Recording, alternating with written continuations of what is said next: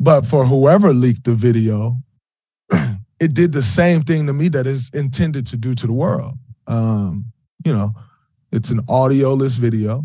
It's a video that cuts to me walking right to him, you know, and so the video serves the purpose that it was supposed to serve. And it had me in the same mind state of like, wow, this is terrible. This is awful.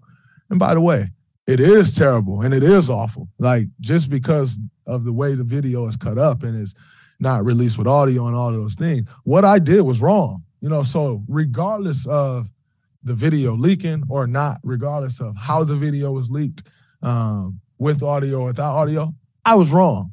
And so I accept that, and I will move forward with that.